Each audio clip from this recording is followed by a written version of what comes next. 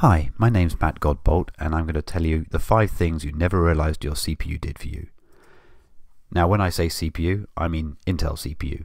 A lot of the things I'm going to talk about apply to all modern CPUs, but the one I'm most familiar with is the Intel, and so this is what I'm going to talk about most.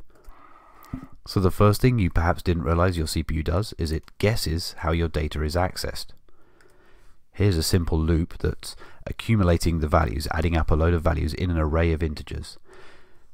Necessarily, it's reading through memory in a sequential way, and you might reasonably expect that the first read is going to miss the cache and take a while to load from cache and bring in the data that you need, and then you're going to be able to add a bunch of numbers together in a loop until you hit the end of that cache line, and then you're going to miss the cache again, and that is indeed what will happen.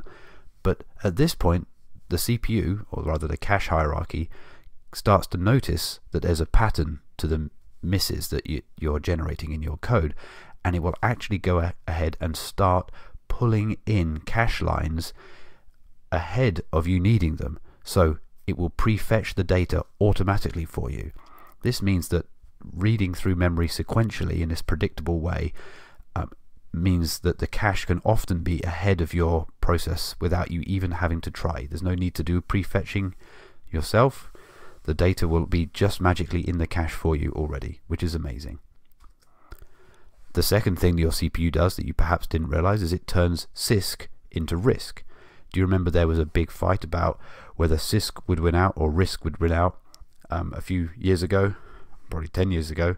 Well, you may be writing x86 assembly, or rather you may be writing C or C++ or Java that gets turned into x86 assembly, and those instructions look like they are very CISC-y, but inside the chip they are turned into microcode, micro operations, I should say, micro operations. Those micro operations are much simpler and are in fact much more like RISC. So here, this first instruction, mov EAX, 1, is pretty straightforward. It means put 1 into the register EAX. That will be one micro operation. However, the second instruction here, add RDI plus 16, 1, is an increment of the integer pointed to by RDI plus 16. That's a very complicated operation. It's broken down into essentially 4 steps, and those 4 steps are the microcode micro operations that go into the rest of the system. They can be independently scheduled, and the dependencies between them are tracked separately, which means that the execution units inside your CPU can be used much more efficiently. Which leads us on to our third point. The order that you write your code is not the order that the CPU executes it. Take, for example, these 6 instructions. The first 3 read, add, and write back some memory, and the second 3 do the same again, but using different memory addresses and different registers. These 6 instructions, 2 sets of 3 instructions, are essentially completely independent. If the read from RDI on the first line misses the cache, if the CPU just stalled right there, then several hundred CPU cycles would pass before anything interesting could happen. But because the second block is completely independent of the first, the CPU is at liberty to start executing those instructions while the first 3 are blocked waiting for the RDI read to complete, and perhaps the memory at RSI is in the cache, so the second set of 3 instructions can start running before even the first 3 have completed. This way we make much more efficient use of the resources inside the CPU, provided the CPU can prove that the 2 sequences of instructions, or the many sequences of instructions, are indeed independent. And here they of course are, because they use completely different registers. But as you know, there aren't really that many registers in the x86, so this may lead to some problems. Except for the next point. The CPU converts effectively your code into static single assignment form. Now, if anyone's looked at compiler design, SSA is a really useful way of being able to prove about optimizations that can be done on your code. Now, it's not strictly true that the inside of the x86 uses SSA, but it's a useful analogy. So what do I mean by this?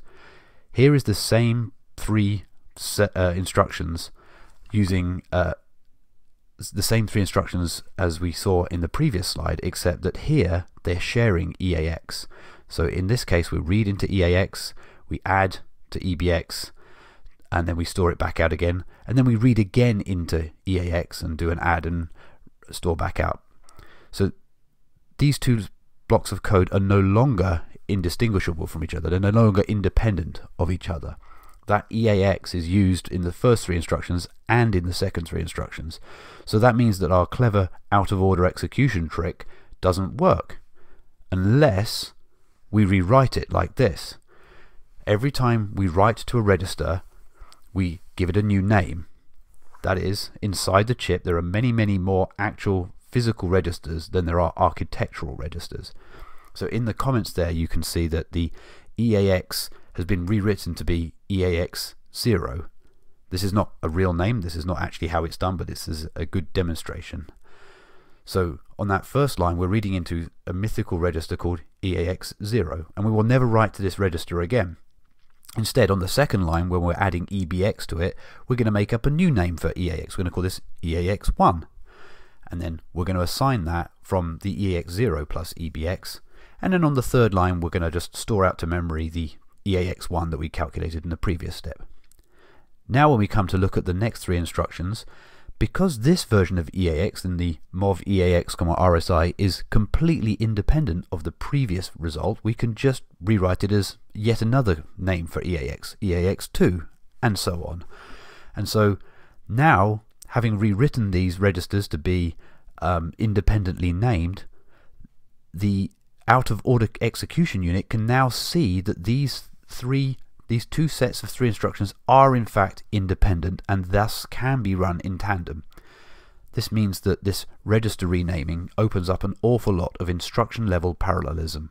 And do note that this is very different from the kind of parallelism you see when you use SSE instructions, where you as a programmer go out of your way to pack multiple integers or floating point numbers together and get instructions to act on them together.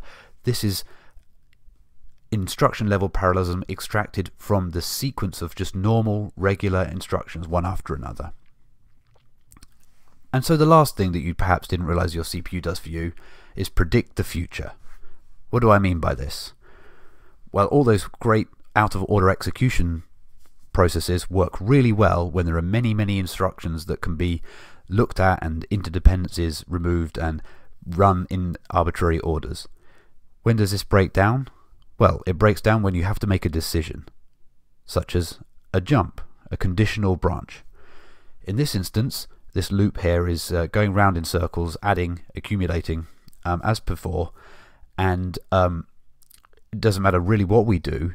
That add RDI and the comparison and then the jump can all be scheduled together in clever ways, which is great, but unless we know whether the jump is taken or not, we can't see whether or not the next thing to do is the instruction after the jump if not equal, or the add again at the top of the loop. This means that without some clever tricks, we're not going to be able to extract any more parallelism than running those three instructions together. Well, thankfully, we have the branch predictor.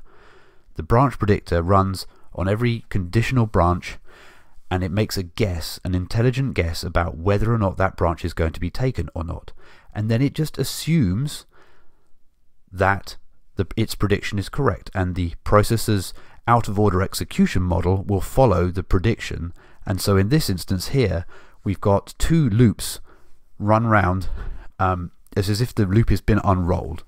And so any kind of parallelism that can be extracted from the instructions here can run. And again, I've rewritten these things as EAX1, EAX2, and you can see that as we go back round to the top of the loop, we rewrite EAX again, and so now that second add can run in parallel with the first add if needs be. Of course, the processor may get this wrong, and so it has to flag instructions as being speculatively executed. And if the branch, once it's actually resolved, is found to have been mispredicted, that is, the processor guessed incorrectly, then the intermediate results of those instructions that were speculated needs to be thrown away, and the process restarted at the real destination of the jump. Well, in summary, your processor behind your back prefetches data for you. It converts your complicated instructions into microcode. It then reorders those microcode instructions. I should say micro-ops. I keep saying microcode. I'm sorry. Micro-operations. It then reorders those micro-operations such to take the most advantage of all of the execution resources on the chip. In order to enhance the out-of-order execution, it renames registers, so using the same register over and over again is not a barrier to out-of-order execution. And then finally, it will predict as best as it can whether or not branches are taken or not and their destinations in order to extract yet more parallelism. If you have any questions, I'd be happy for you to email me or visit my blog. These slides are online if you want to look at them. I'll put them in the notes. If you like this, please subscribe and like.